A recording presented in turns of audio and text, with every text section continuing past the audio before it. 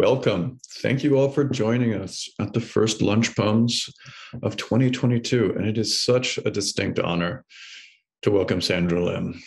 I'm going to get right to it. Her new book is The Curious Thing, which is just really a marvel in all senses.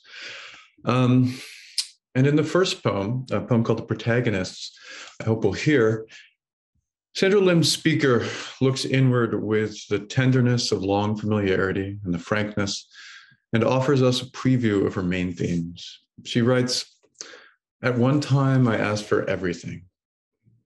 It's a tone which balances large claims with disarming sincerity in a simplified time that hints at the parables this book is full of. The need and desire of that statement emerges later as erotic innocence and its chastening.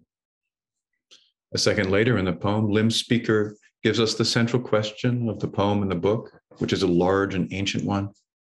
What does the human heart love? Not who, what. Lim implies that, one, there's something delusive about love in the heart that has to be scrutinized, and two, that the knowledge that might come of self-questioning leads us outward to elemental or permanent truths, the human heart. This moment is so deeply lyric that it's a great risk, going straight back to a tradition that begins with Sappho. A lesser poet might get bogged down in platitudes. But this is exactly the moment where Lim surprises us. Answering the question of what the human heart needs, she accelerates to have so far to go in deepest night. Just like that, the poem caroms away from stony wisdom. The careful static scrutiny of the human heart is struck into the ecstatic, which enacts its own insatiability and desire not to know and not to rest. The poem ends on an image that for me hangs over the rest of the book, acknowledging the power of both the desire for permanent knowledge and the equal need to thrill to newness. The heart becomes a, quote, stone flung from a volcano. We might interpret that as reflecting the fact that even as moment to moment, Lim's diamond-cut language thrills with its precision and the exquisite acids of its understatements, its ironies. This is a book wild with motion. The composed and eloquent language we experience is framed by and carried by the quivering blanks between them. Their vast narrative leaps in the space of a sentence, the sensitive white spaces of enjambment where so much swerving happens, and most deeply, the profoundly illogical hungers and urges that swirl beneath the strong, crisp thinking of these poems. I mentioned the elementality of its questions. This is a book as erudite as it is inquisitive, driven by a voice as sly as it is direct. At its core is the story of a crossed relationship, tessellated and kaleidoscoped, framed by befores and afters. That material, very often plain-spoken and domestic, drinks on a patio, two people working in an apartment, sticky summer sex, is suspended under titles like Bent Lyre, Pastoral, Theme and Variation, or Classics. Lim touches through references as diverse as Spinoza and Jane Eyre, Jean Rhys, Flaubert, and Tristram Shandy, testing with a kind of twinkling ambivalence how useful these myths are at explaining the chaos of the human heart. Even as these poems show us how profoundly the sensibility and these literary techniques are informed by immersion in a life and letters. The late poem twists shut at just this crux. She writes, "Something has made you brave. There is more to life than writing." And I want to close by acknowledging just how important Sandra's work has been to me.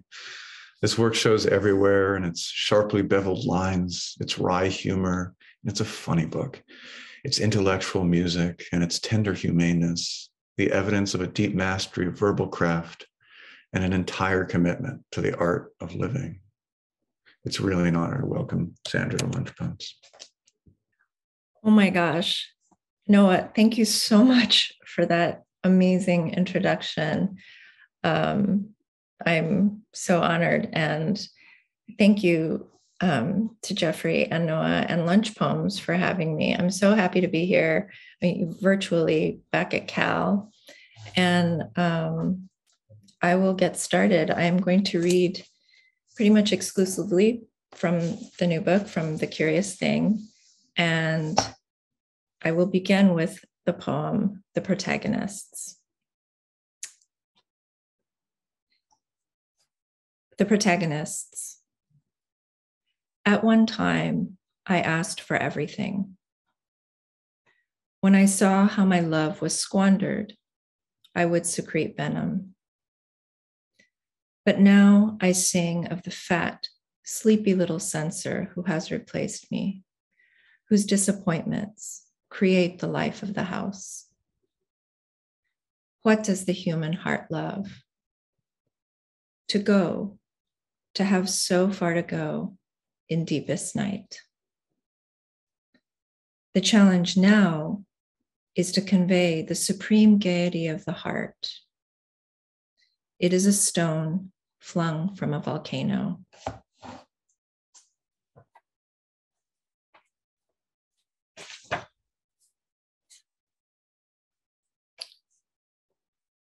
The Immoralists. In Goethe's famous ballad, A Little Heath Rose tells a rough boy, she'll prick him if he picks her. But he picks her anyway. Look how the erotic imagination honors you, little rose.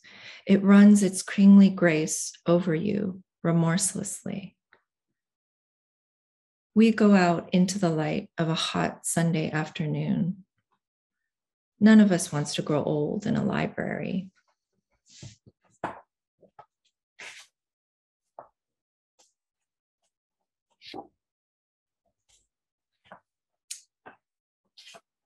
This next poem is called Jean Rhys. It's now within an hour of sundown of a late November afternoon. It was a beautiful day. The cold burned down any indignation. What won't degrade? The sick and distant, or near and black, bad-natured tides of want. Jean Rhys is saying, if I could jump out of the window, one bang and I'd be out of it.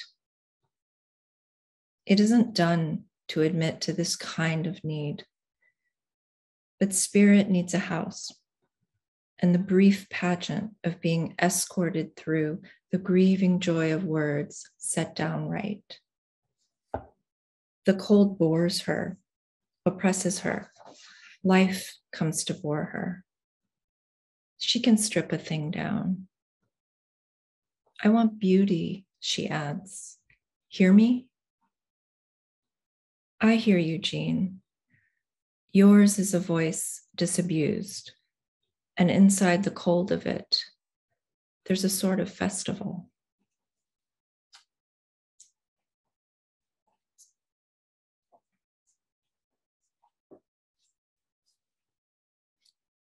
Something means everything.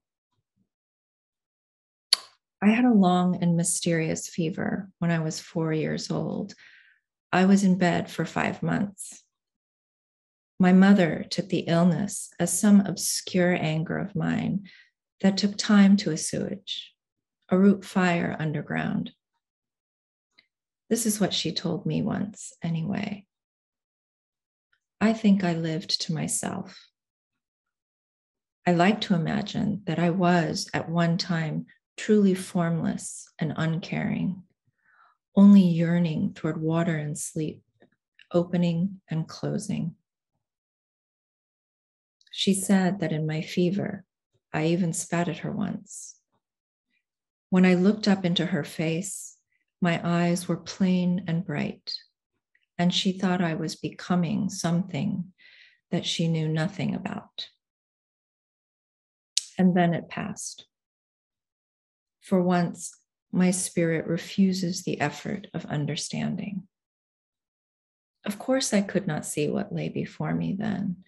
I was a child, wasn't I? I didn't have my heart set on anything. Whereas now, facts are more solid than I can stand. I need a few more ideas. A room of one's own is splendid. You don't know what your story is about when you begin it. And a love to measure past and future loves against, the danger may be that it carries the force of original thought, when in reality, it is just what you have had with you all along, the curious thing lying on your heart. Like that childhood fever, it's private without account. I had a dream around that early time. Or was it a real episode? My mother can't remember. I saw the most beautiful young woman on the street, and when she turned to look down and smile upon me, I saw that she had no teeth at all. Uncertain, the distortion had stopped in her face. But it was like a promise, wasn't it? The prediction of a poisoning of spirit, or its very healing. I am not sure now which.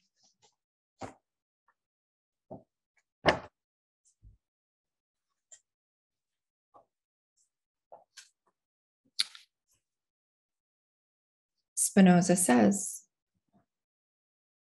he who loves God cannot endeavor that God loves him in return.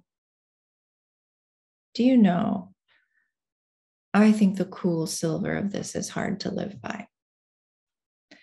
When there is anything you want very much, you are making up a story all of the time of how you will get it and how it will be.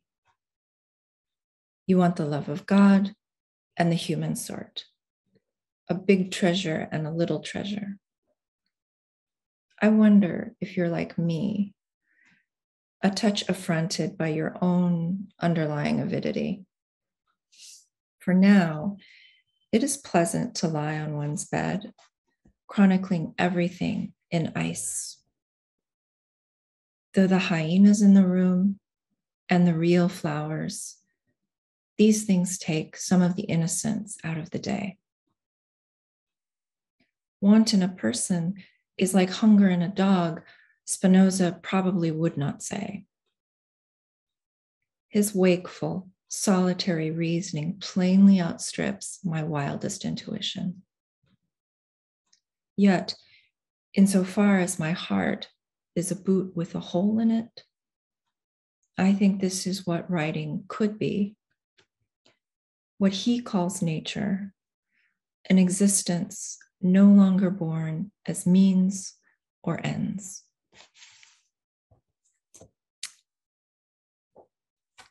I'm going to transition to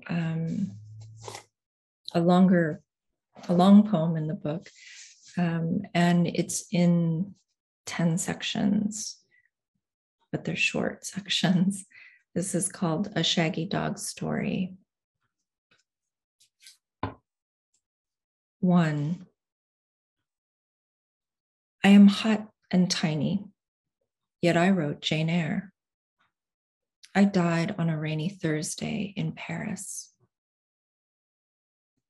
Much later, I come home to a household laid waste by a tin of fatal corned beef. I take my pen name from a small French village. I drink like a fish. I'm always looking at the same piece of paper, giving up hope and working a little. What does art know? Sometimes it remarks, I didn't think you were like that. I thump my casing without feeling, too much material, and the steady hubbub within seems off the point. All this is a pig of an undertaking, just to touch thoughts. No one knows anything about life's meaning. Though it all gets carted away, even the great scheme of things.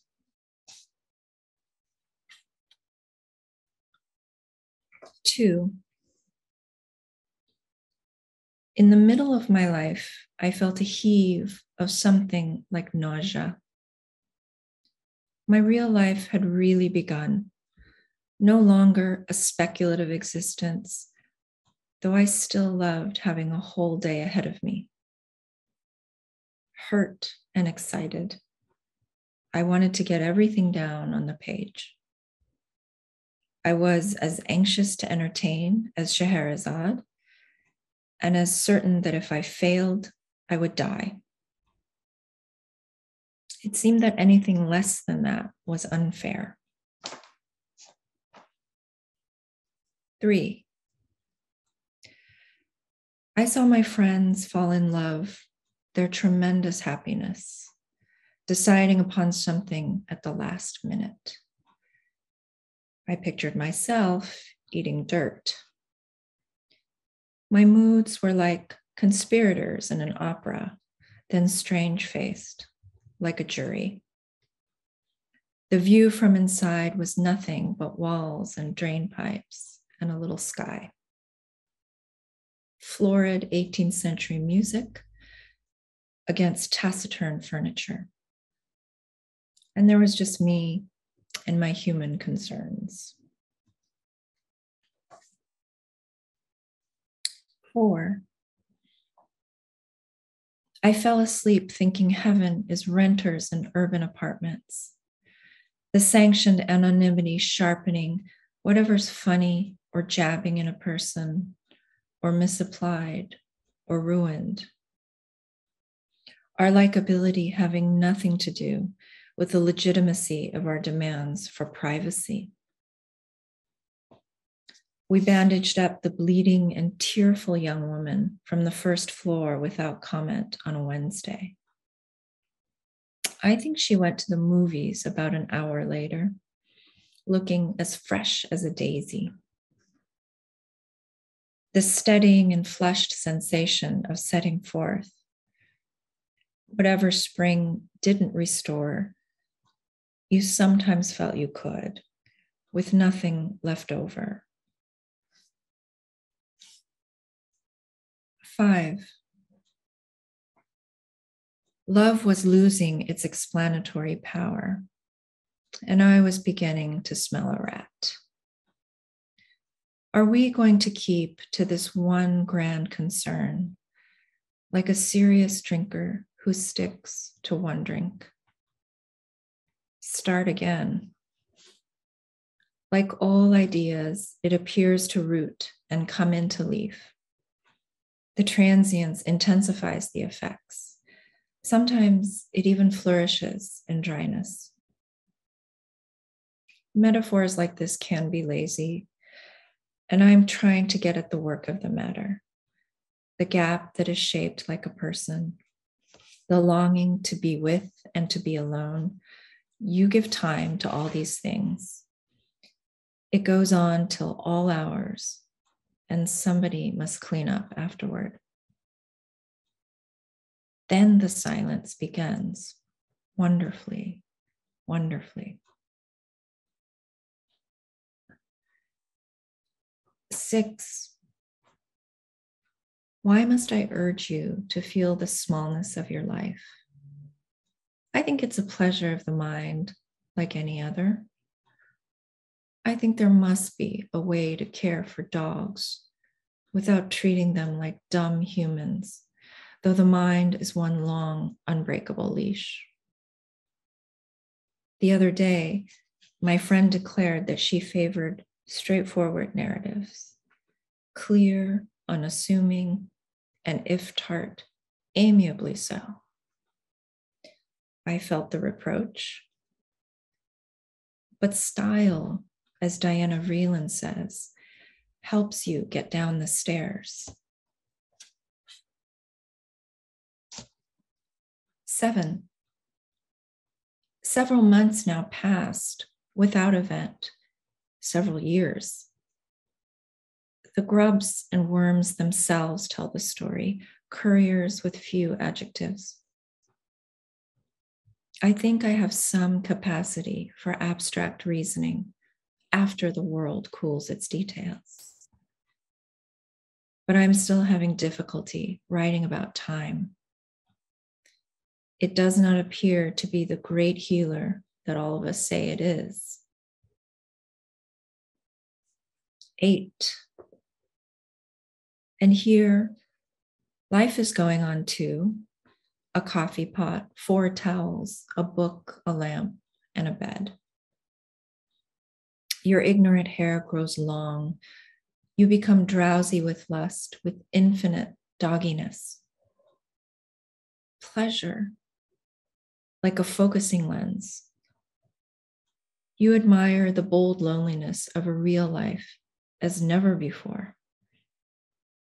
And when the world treats you well, you sometimes come to believe you are deserving of it. 9. I'm traveling back to childhood. I'm going to the sea. I will throw myself down onto the rocks, down into the sea, where there are no predispositions. 10. I was face down again in the dark blue mud, where the cold and rocks and glints and verdigris tried to draw me into the passionate logic of their work. It was just after my 8th birthday. It made me shy. What are you doing down there? My parents asked me. They had prepared winter food, stew, crude vegetables, mung beans, but I couldn't be persuaded. The days up to then had been like pearls on a string, one no after another, until one day they were like a fire spreading, arrogant but sociable. Part of what makes life shameful and exciting is the fact of being gripped by something true that you just barely intuit. I breathed in its complex sense. All right, let's switch gears a little bit and read you some love poems. This one is called Black Box. We were in a small, grim cafe. She sipped pure black droplets from a tiny cup. Make him come back, she said, her voice like something brought up intact from the cold center of a lake. It was the kind of story I like, and I wanted to get it right for later. The hot morning in the cafe, feeling encroached on by a cloud of dusty ferns and creepers and the low earth of duty. I can't read a book all the way through, she said, and most days I'm only unhappy. My heart is always with the lovers.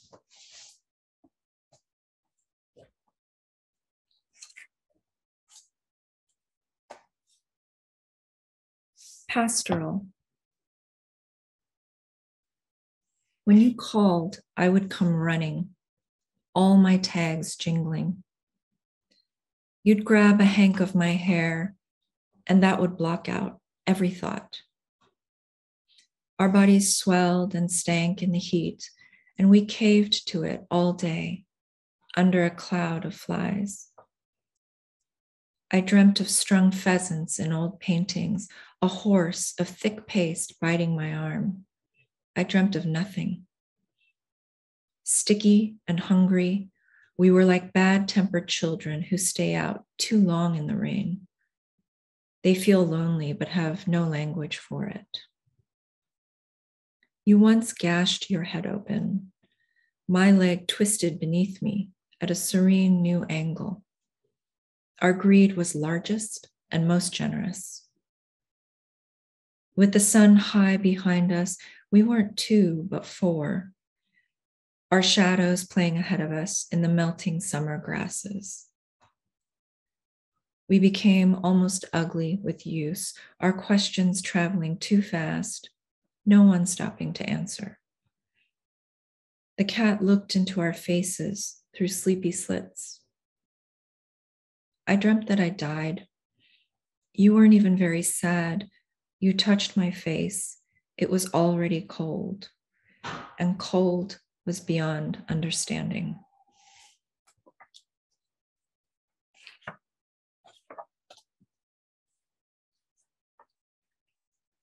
The stronger. With me, life becomes sweeter, so she loses some of the ability to defend herself.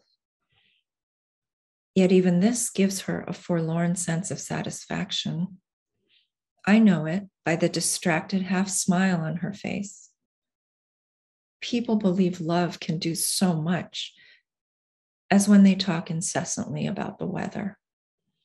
They sound as if they're waiting for something incredible to come their way. Nestled against me, isn't she a moron of joy? She loves to tell stories because they're already finished by the start of the telling. Her favorites are driven by longing. She reads and reads, fear rising. But it often appears to me as if she's taking elaborate pains to hurt herself more accurately. Deep in my heart, these things just don't interest me. The indiscriminate effects of time, how the worst can happen. So many things will lie unrealized. That's the math. The way she links things together only brings out the violence. Some of our perfect nights you can't put into words, and certain kinds of defeat, they just keep you talking through your hat.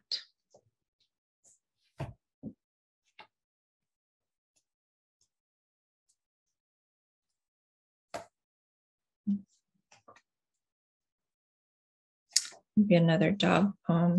This is called Barking Noises. Then he hated her. She'd been farther than he had. She led a nasty mental life. Her heart always thumped like a stick dragged down the stairs. The cat in the hallway rose from its ersatz bed, quietly leading its feminine life. All 3 clocks in the apartment pointed to 4:30 when he left. No one disbelieved the clocks. She sat at the kitchen table until the windows got dark.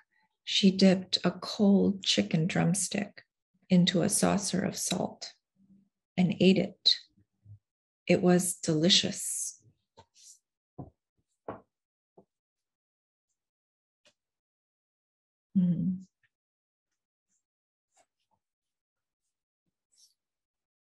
That are. Then I became this stupid, trilling thing. What I desired was to become obscene. All the things I had loved up to then fell away in the long struggle between winter and spring. And then there was my body inside of my soul. It had different aspirations. What form does it take without the soul? Helpless in a hideous new way, and as patient as a mountain. The soul is an innocent before it. So when I say stupid, I simply offer meaninglessness. And when I say trilling, I only mean a leaving off of past sound. And when I am obscene, I am shorn of all expository passages, and so on, with things that are.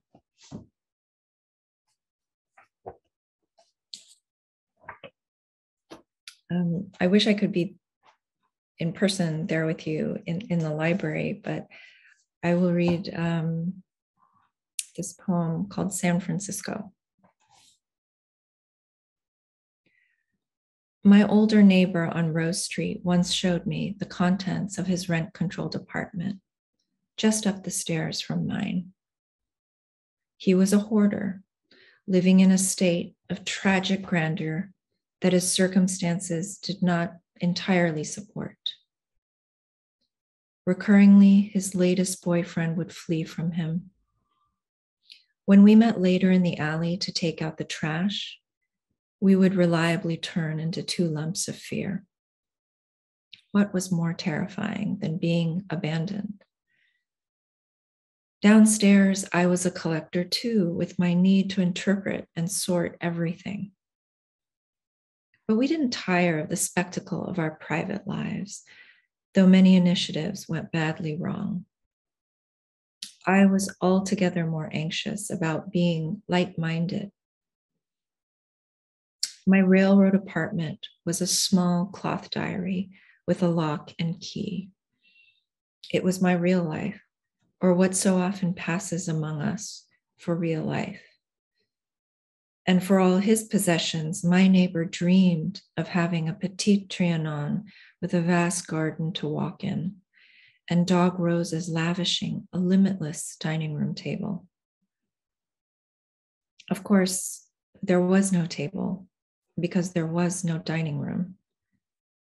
Obviously, there was never a garden to walk in.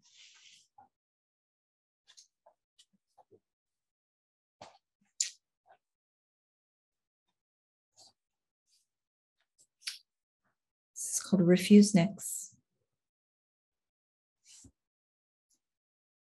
Her favorite person, Flaubert, says, when you write the biography of a friend, you must do it as if you were taking revenge for him. Who says we have to live like everyone else? She drops a line down onto the page. In a poet's household, some people secretly love bad news. Like a dog in the kitchen, she investigates this scrap. It could be a nod from naturalism to realism, or a salute the other way around. It could be just the sort of thing one writes when one feels the stirrings of happiness close at hand. All right. Just read a few more. This is called The Absolutist. My grandmother ran her own business and soul, an average yet busy lunchtime canteen near the center of the city. I can see her waiting for beverage deliveries, scrubbing down sticky tables, enduring the smell of ripe garbage in the summers. She always emerges from the building late in the day, dark and slim, and walks home like someone floating down the Nile. She took up with a careless married man while death was eating up most everything around her. No one can tell me if it was a love match or if this was frankly a more pragmatic way to live. I like to think she read whatever she wanted while she ate alone, that she was thrilled with the stillness at the end of her nights. I daydream that she was an enchanted yet distracted mother. She died soon after having her last child. In every photo, she turns away from the camera. Cover anyone's face and changed circumstances take up the burden of narrative. She was said to be guiltily pretty and took chances. Maybe she was shallow. I tend to believe she was clear with herself, that she was never worn away. I never can picture the food itself at all.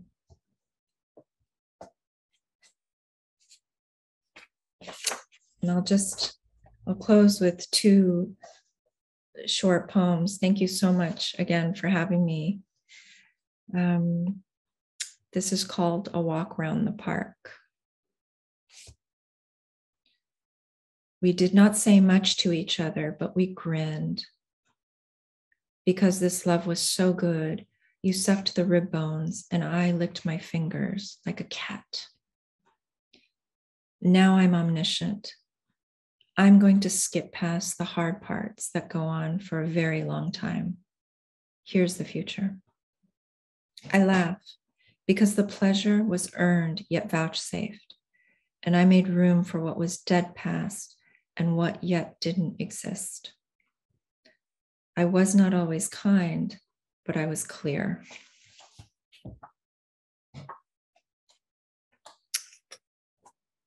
And I will leave you with a poem called The Future. Who or what can beseech you now? There are no origins or general principles. There is only this hole in the earth. Can you still be afraid then for what you don't have and what you'll never have? That despair is like an explosion of understanding. It can make you quite careless. But the pain of not knowing how to write, says fate, you have a treat coming, and it was always so. Thank you so much. Thank you so much, Sandra, for all the festival and hubbub and root fire inside Spinoza and Cold. And also I want to say for your amazing pacing of delivery that gives us time to feel both those things and how something is everything. Thank you so much for being here. And thank you, as always, to the UC Berkeley Library for supporting the series. Please come back next month on March 3rd, when Paul Tran will be reading from their debut collection, All the Flowers Kneeling. Until then, be well and safe. Thank you.